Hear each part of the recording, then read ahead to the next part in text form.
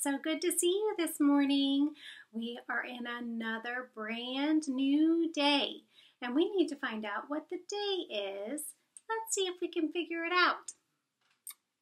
We are in the month of May. Remember, we have a new month, M-A-Y, May. And we have our flowers here on our card because last month we had all the rain, remember, with our umbrella, and all the flowers grew. So in the month of May, we have all the pretty blooms and the flowers outside, and we are still in springtime. So we're in the month of May, and today is May 4th, the number 4. May 4th, 2020. And now we need to find out what day it is. Let's see. Yesterday was Sunday. We have our marker on Sunday. So we need to sing our song and figure out what today is. Does anybody know without singing our song? That's a tough one. Let's see if we can sing our song and find out, okay? Ready?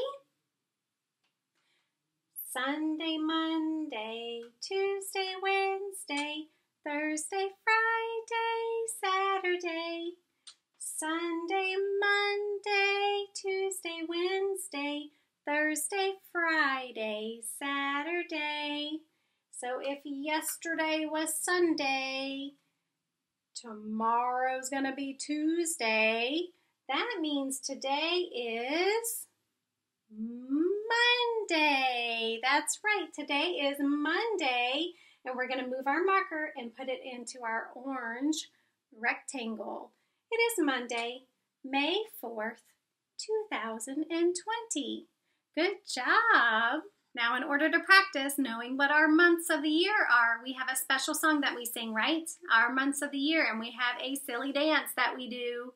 So I hope that you are doing it with me at home. Stand up, and let's do our months of the year song.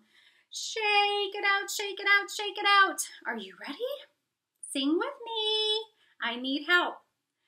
Let's go. January, February, March, and April, May, June, July, and August, September, October, November, December. These are the months of the year. Yay! Good job. Give yourself a round of applause. You guys are so awesome. All right, what is our weather like today? You're all weather watchers. Since we are not in the classroom, you get the special job of being your weather watcher at home. So let's get our handy goggles out.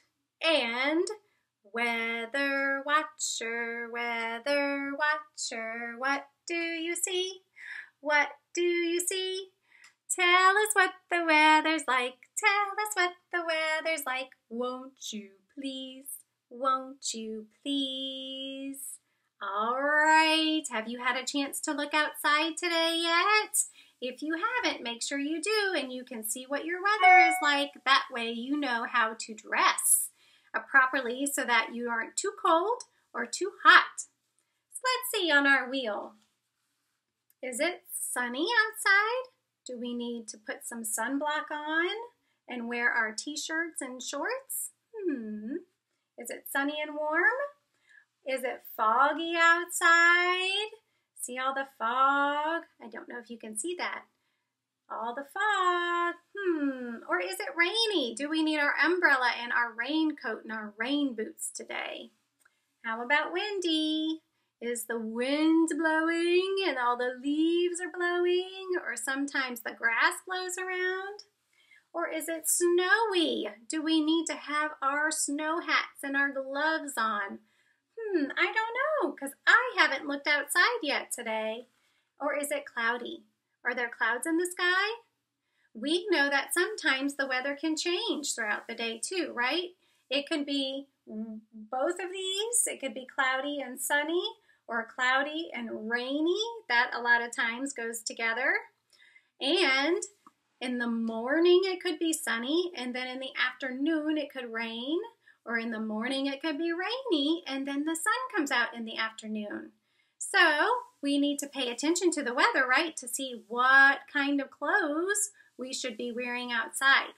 So get outside today or look outside and tell your special adult what the weather is like today. Good job, friends. Okay, now let's practice our counting.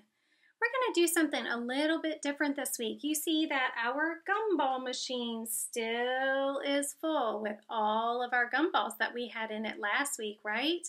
And I think we counted 30 gumballs last week. That's a whole lot of gumballs. And our machine is very full. So we're not going to add any more gumballs, but let's take a look at what we have in here. Do you notice anything about our gumball machine? Do you notice that the colors are grouped together, aren't they?